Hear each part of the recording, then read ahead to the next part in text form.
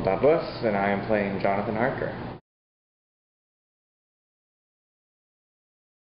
I first read the novel in college in a class that I absolutely adored, and when I heard about these auditions, I was just so excited to come into contact with that story again. And I've never worked with different stages, so that was exciting to get with a new group of people. And yeah,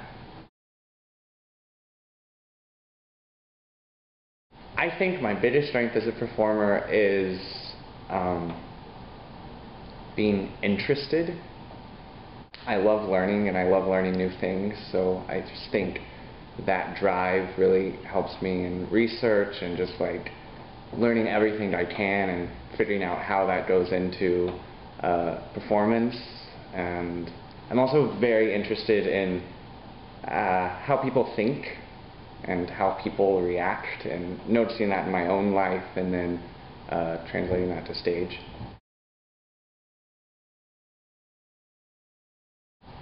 One thing that I actually haven't done for this show, but I usually do quite excessively, is create playlists.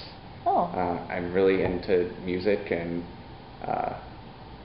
creating playlists, both sometimes for the character, what the character would listen to, and sometimes just mood-wise, to get myself in that headspace.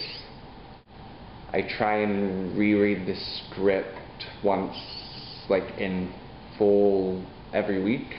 Oh, okay. Before the next week of rehearsals, just to always keep the overall story in mind and not just focus on my part so much, I guess.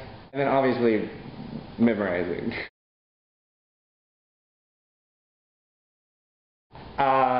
The most challenging aspect of this show for me is the amount of action. Not violence necessarily, but just the amount of props and tech and all the blocking. It's just, I don't think I've ever done a show that is this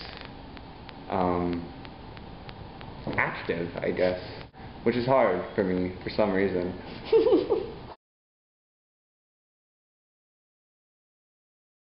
I think I'm most excited to share these characters, because one of my favorite things about this script in particular is how much focus is put on all of the individual characters. It's not just this horror thing, this vampire story that everybody knows, but it really focuses in on each and every individual, which I really love. So sharing that cast of characters is going to be a lot of fun.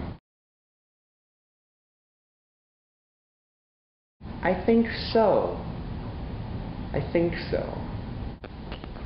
Harker is more blatantly ambitious than I am. I enjoy how kind of nerdy-ish he is. Obviously, he's a deeply caring person, and so I hope those are attributes that I have, and so I think we would get along all right.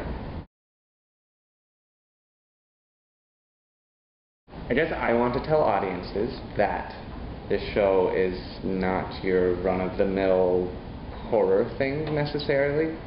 It definitely has those aspects, but it is a much larger story set in a specific time and place, and it really does justice to those things as equally as much as it does to the horror aspect and the tech aspect and the blood and all of that.